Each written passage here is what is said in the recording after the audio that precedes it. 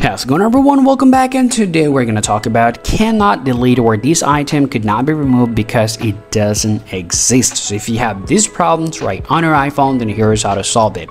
Now, to solve your problem, the first work that you really want to do on your iPhone, you gotta head over to your file application there, and now you gotta just navigate to your file where you might want to delete the file from.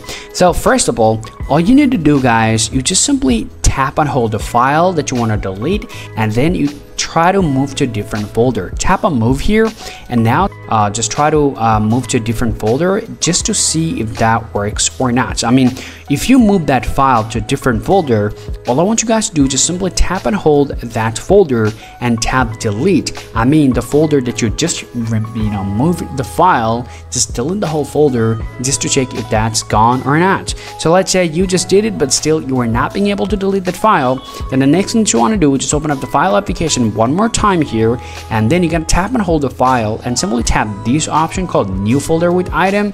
That means the item is gonna be created with a new folder. So simply tap and hold the folder again, tap delete, just to see if that works or not.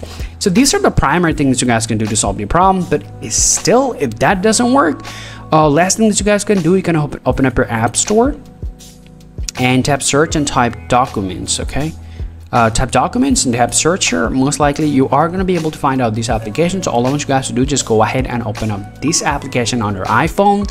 So once you just install it and set this all up here, you're going to be able to see this file application here as well. Select that, and now find out the file. Now tap and hold the file, and now tap on to simply tap delete, and then the file is going to be deleted. Now lastly, all you guys want to do, open up your settings on iPhone, tap iCloud, and here all you gotta do, you gotta just tap on the drive application, simply turn up the drive and turn it back on the drive. Sometimes if there's a little problems with your iCloud drives, that might have the same problem, so you can simply turn off and turn it back on again from here to see if that works or not. So after following all of the process, I can tell you guys your problem is going to be solved. So if you guys have any more questions to ask, please let me know in the comment section. See you all around.